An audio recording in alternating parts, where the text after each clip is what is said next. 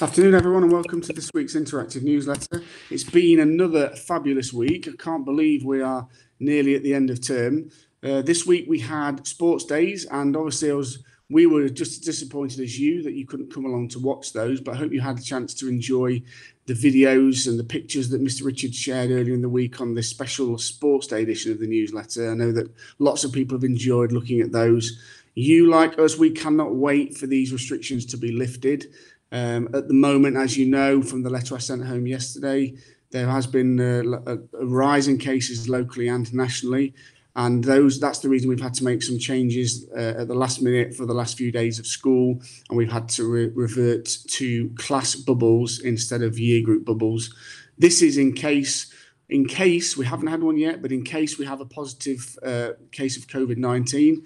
Then we would only have to, in theory, send the class home and not the whole year group. So we're doing it for the right reasons, but I appreciate it's been a bit different for the children today, and I know that it's just one of those things that we've had to do, and we will do until the end of term.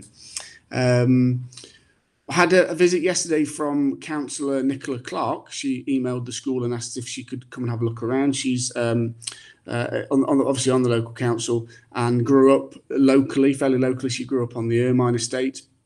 So she's really keen to come and have a look around the school. She was full of praise for the school, the environments, how professional the staff were, but particularly about the children and how wonderfully they were behaved. And she couldn't get over how happy they looked and how busy they looked as well when they're getting on with their learning. So I wanted to share that with you.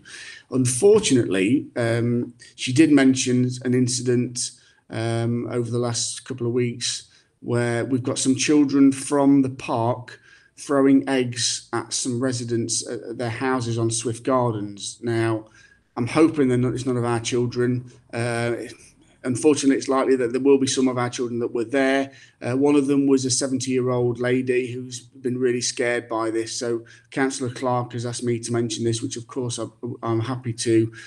Please have a word with the children. I will in Assembly on Monday about being respectful and about making the right choices. Really, really important. And I know that I can count on your support with this. And following that, I'd like to give an example of where children have been really respectful and really helpful. Mrs. Barrett emailed me the other night to say that Shaden, Charlie, Tommy and Alfie, I just want to make sure I got the names right, came over without being asked to. Mrs. Barrett was doing a job. She was folding up some old uniform. The four of them came up, helped her without saying a word, and just stood there with her in their playtimes to help her. So we were really proud of them. We've given them lots of fuss. So well done to those children. We're going to hear from children from year 2 and year 6 about what they've been up to this week. And I always look forward to that. So that's going to be exciting to see what they've been doing this week. I also would like to mention about school uniform.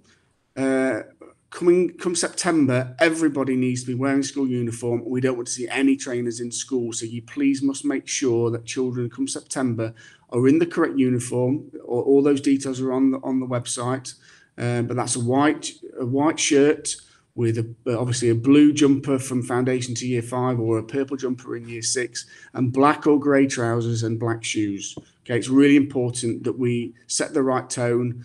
And the children, it's all a part of being part of St Giles. So please have a word with the children and make sure if they've got school shoes at home that they're wearing them now. And if not, that we make sure that we get that sorted ready for September. Any issues, as I've said before, come to speak to me or a member of the senior leadership team and we can see what we can do to help out. Okay.